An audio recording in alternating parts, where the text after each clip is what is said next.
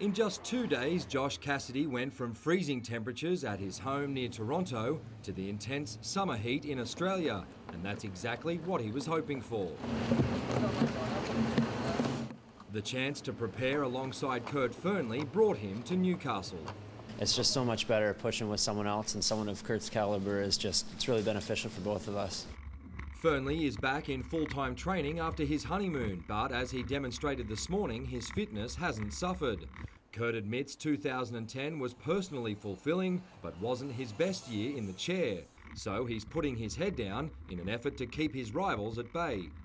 I find this is the best place that I've found anywhere to train, and if you get other wheelchair races here, it just makes it a little bit more intense. In the meantime, he's working on getting Josh and the rest of the world's best here more often.